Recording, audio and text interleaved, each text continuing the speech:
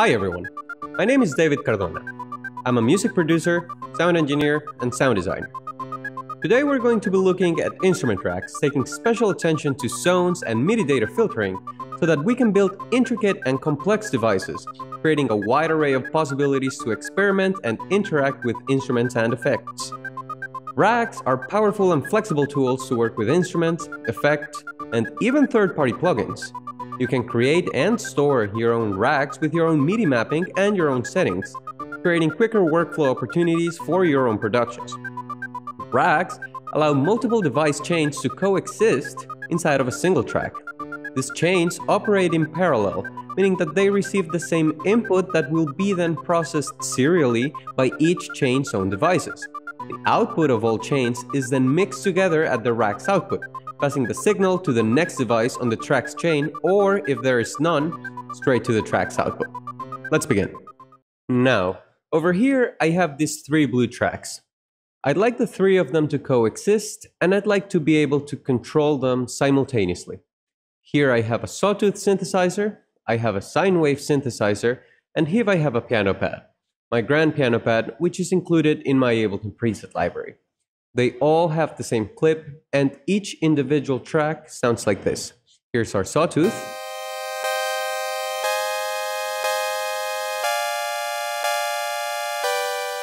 And we're going to our sine wave.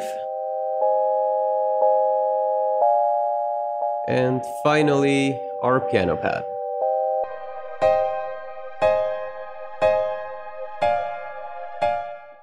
Now, I'd like to add a little more motion to my sawtooth synthesizer and my sine synthesizer, which is why I've added this arpeggiator at the start of each one of my tracks. And they sound like this. And my sine wave. Perfect. Now, I want to start the grouping and the creation of our rack inside of my sawtooth synthesizer. I can select both units, my arpeggiator and my instance of analog, right-click on it, and we're going to get this drop-down menu. We'll notice that it says Group or the shortcut Command-G. We click on that, we're going to see these brackets pop up. Everything that's within the brackets, it's within our own instrument rack. On our left, we'll see these three buttons, which are show-hide buttons for very specific things in our instrument racks. The first one is to open and close, show and hide our macro knobs. We can show and hide also our chain list, and we can show and hide the devices included in the chain that we have selected. I'm going to rename this one from analog to sawtooth. Now I want to go inside of my sine wave synthesizer, select both units, click, drag and drop them inside of the drop an instrument or sample here. We get another instance of analog. We want to rename that sine wave. And now we have our piano pad. We're going to grab it. We're going to do the same process, drag and drop it right here, rename it piano pad. Great. Now we have three different chains coexisting within our saw synthesizer. We want to rename that perhaps to a more accurate name, something like instrument rack. Oops, there we go. As you probably noticed, I went ahead and deleted both the MIDI tracks because they're now coexisting within my rack, and I also went ahead and blended my sounds together with the mixer section of my chain list, where I can control volume, panning, mute, unmute, solo, and hot swap mode for each individual chain. What's very exciting though is that I can control simultaneously different parameters that live within different chains by assigning them to macros. The way to do this is by pressing on the map button. We can now open our browser to see our macro mappings window. And now what I want to do is to assign the rate of both arpeggiators, the one of the sawtooth and the sine wave synthesizers, to my macro one, and I want to assign the gates, both of them, to my macro 2.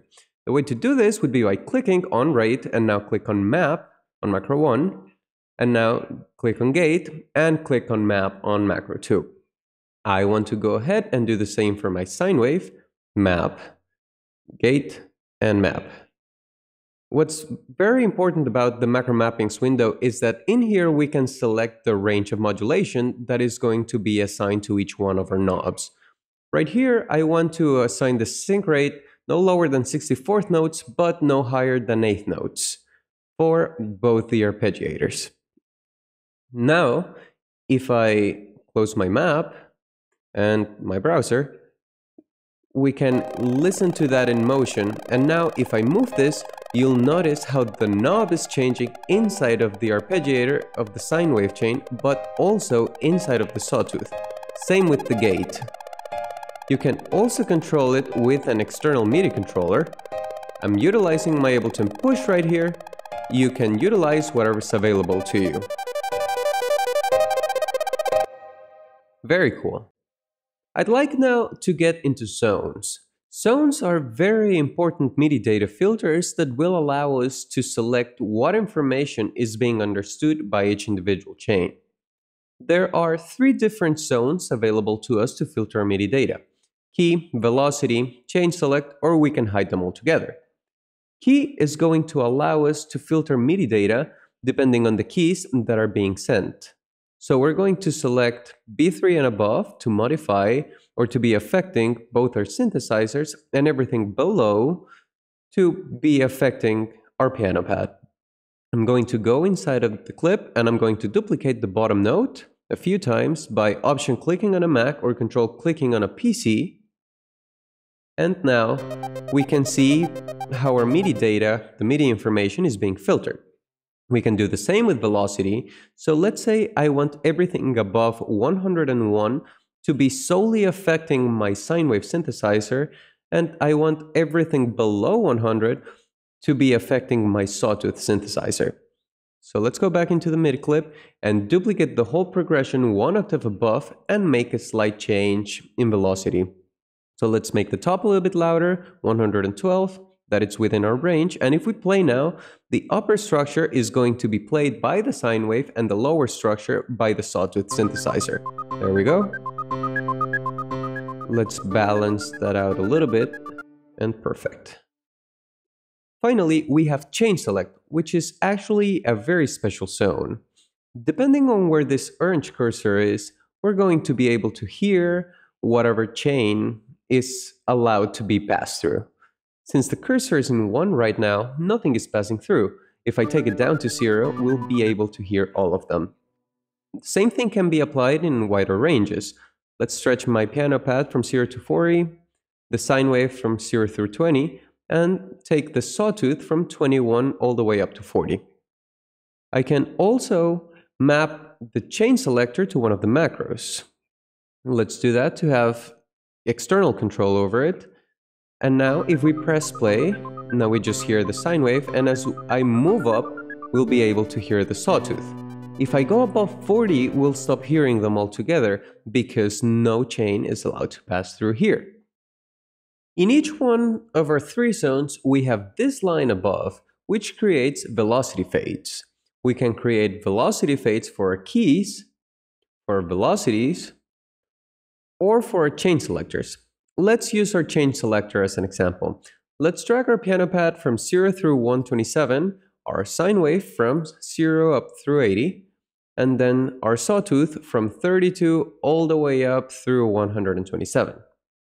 Let's say I want to create some morphing happening in between my sine wave and my sawtooth, so I'm going to drag my fade all the way down through 48, and I'm going to drag this one up all the way up to 72. The longer the fade is, the stronger it will affect the velocities. So if we go ahead and press play and we play with our channel select knob, we'll slowly go from sine wave through sawtooth. Sawtooth coming in, and now sine wave starts fading out, and sawtooth starts slowly taking over. Finally, I'd like to play from a rack I built myself using all the tools we covered in this video. I hope it inspires you to build your own racks and drive your productions towards new horizons.